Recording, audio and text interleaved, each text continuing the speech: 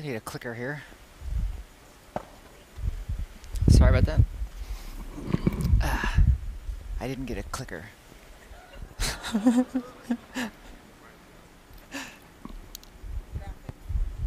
Sorry, thank you. Unless you count lunch and recess, I was one of those kids that did not care for school or for studying when I was younger. And as I grew older, my interest in school, math in particular, was completely non-existent.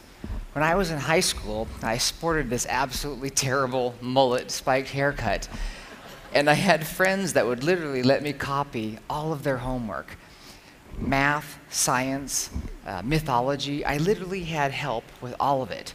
And I remember it was my second senior year, my second because I skipped so much school the first year I couldn't pass. And so during the second year, I had taken the exact amount of credits I needed to graduate. So long as I actually passed the classes, I would graduate.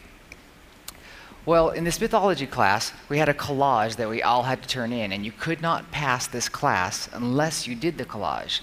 Well, the whole semester goes by, and I, of course, hadn't even started my collage. And the last day comes, and the teacher says, "Everybody turn in your collage," and I panicked, realizing I'm going to have a third senior year because I haven't even started this.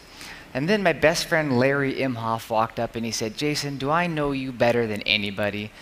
And I said, "Yes, why?" And he goes, "'Cause I knew you wouldn't do your homework and you wouldn't graduate, so I did 2 collages so that you could."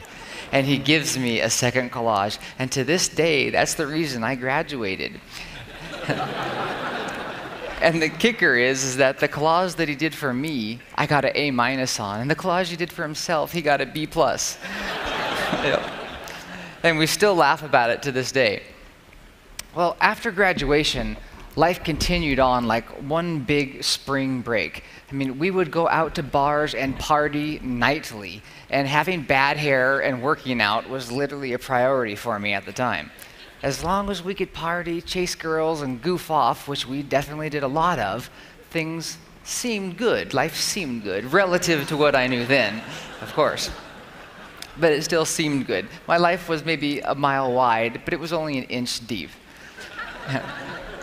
And before I knew it, over 10 years had gone by, and I was still living the exact same way. Well, then in 2002, life took a dramatically different turn, but it started off like many other nights with me going to a karaoke bar with some friends. My friend Angela was on a first date, and they had too much to drink and they needed a ride home. So I went to pick them up, I wound up singing a song, and I had a Coke, paid the bill, and left. Well, unbeknownst to us, there was 2 thugs there that would get tipped off by a server as to who had cash, and they would attack and rob you when you left. So as we leave this bar, I was attacked from behind. From my perspective, I didn't see anything at all. I just heard and felt this deep thud in the back as something smashed into the back of my head, and I saw this flash of light, similar to what you hear boxers describe when they get knocked out. And the next thing I knew, I was on my knees just getting pummeled, from all different directions. Well, I remember having this feeling that I was going to die right then and right there. And I then had the next feeling I had was this strange acceptance that life was about to end. And then this fight or flight instinct came on, and I had no chance to flee, so I fought. And I pulled out my absolute best jiu-jitsu move that I learned when I was younger. It's called biting somebody on the leg.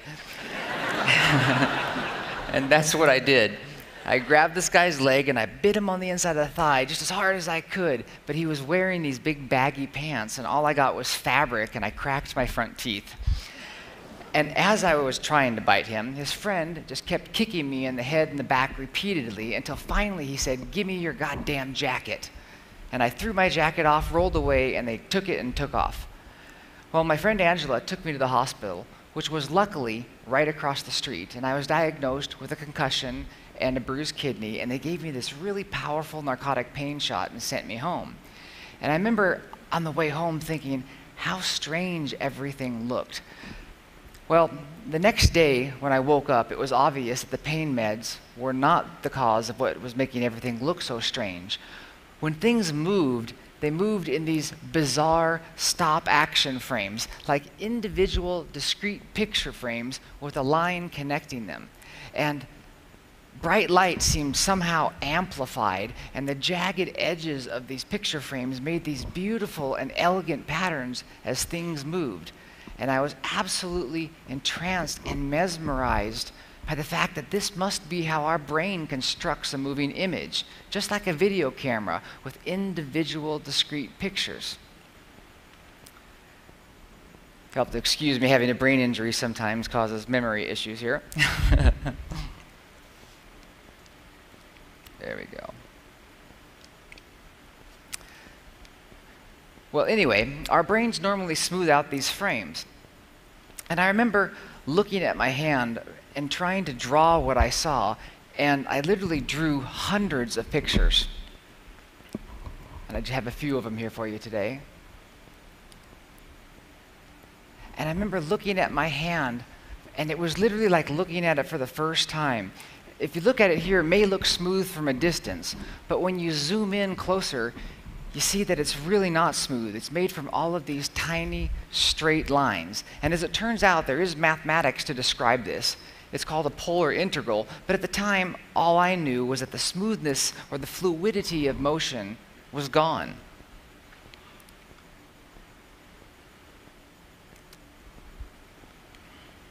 And I would look at my hand, and I would move it back and forth, faster and slower.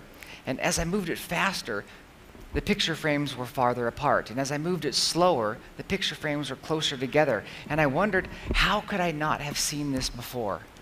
And then I thought, how can I effectively describe this to somebody else? And then the last question I had was, do I dare even tell anybody about this at all? Well, eventually, obviously, I started to talk about it.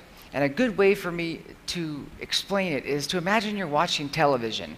And you know how on television you can see frame by frame by frame? Well, the way I see is like that, only in real time. And I noticed it gave everything this slightly pixelated or grid-like quality. Well, then one day, my little daughter Megan, who was born during my wild years, she asked me how the television worked. And I said, little rectangle pixels, they change color. And as they change color, that changes the picture. Well, right as I said that, a commercial came on with a big O. And you know how kids sometimes see right to the core of a problem? She said, Dad, that's impossible. How do you make a circle with rectangles? And it was like a door in my mind that I had never opened up, and I walked through it and realized, you can't. You can make the pixels half that size and half that size, all the way to infinity. But the edge of the circle will always be a zigzag, even though the resolution gets finer. In other words, perfect circles literally don't exist. It was a day I will never forget, a moment that I realized that I could understand things that I never thought I could. And more than anything, I wanted to share this. But there was also some serious negative side effects that came with this. I developed agoraphobia, OCD, post-traumatic stress, and I literally locked myself away in my house and would not leave unless I had to get something absolutely essential. I had blankets covering the windows so that not a beam of light could get into the house, and this self-imposed isolation went on for over 3 years until one day I ran out of food and I actually had to leave the house. And so I went to the mall and I had a sandwich, and while I was there, I was drawing and I ran into a physicist and we started talking. And I found that as we were talking about similar things, but just in two different ways. For instance, when he would talk about pi, he would say things like f of the x and big squeeze theorem. But when I talked about pi, what I saw was something similar to the pixel analogy. I saw a shape that was forever getting smoother and smoother and smoother as you sliced it into smaller slices. And it would forever approach a circle, but never reach it. Or when he would talk about square roots or exponents, for instance, 8 to the third power, he could be talking about 8 times 8 times 8, which is 512. But what I saw was literally a cube, that it was composed of smaller and smaller cubes. And this cube, you can see it has 8 cubes on each side, and you square those 8 into 64, and you stack those 64 8 high, and you get 512. So 8 to the third power and this drawing are literally one and the same thing. Or when he would talk to me about fusion, he could be talking about things like this.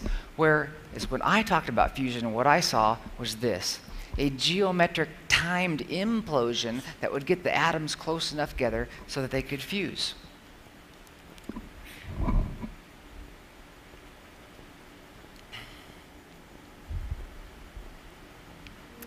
Well, he gave me the best advice of my life that day when he said, maybe you should go back to school and try to learn traditional mathematics so you can say this in a language that we all understand. And that's what I did. I went and I enrolled in Math 99, Algebra 1 at Tacoma Community College, and I was blown away the first day when my teacher, Tracy Haney, graphed an equation.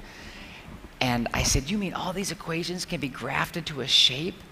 And she said, yes. And I said, wow, then we are talking about the same thing, but just in two different ways. And from that day, I was completely hooked. I would find myself in the math lab for hours and months at a time, trying to absorb all this incredible, beautiful knowledge that I had completely ignored previously in my life. Well, then one day, I was in the math lab, and a friend that I had talked to came in all excited, and he said they were studying interference patterns. And when he showed me these, a feather could have knocked me over, because the interference patterns were identical to many of my drawings. Here we have actual interference patterns and a drawing of a fractal that I drew. And it gave me this great feeling that I was on the right track. I didn't want to be that crazy guy who thought he saw math everywhere but really didn't. And so it gave me this feeling that yes, I was on the right track and learning the right way. Well, then shortly after that, I was in the cafeteria at school, sitting at a table, drawing, and I ran into this beautiful woman. And as we started talking, I managed to get a conversation going with her, and I talked about typical things that guys do, like pi and relativity and drawing, and somehow managed to get her interested in talking to me. And as we talked, she said what a lot of people had told me. She said, when you show me the drawings and you say this in layman terms, it makes the concept really easy to understand. And she said, I wish I would have learned it that way before I took these math classes, so the concept would have been embedded first. Well, that woman, she inspired me to get out of the house and try to change the world in a positive and meaningful way. And so that is my mission, to try to inspire students, to try to help create scientists. And that beautiful woman that I met that day that inspired me to get out of the house, she is now my wife, and we just had a beautiful baby girl.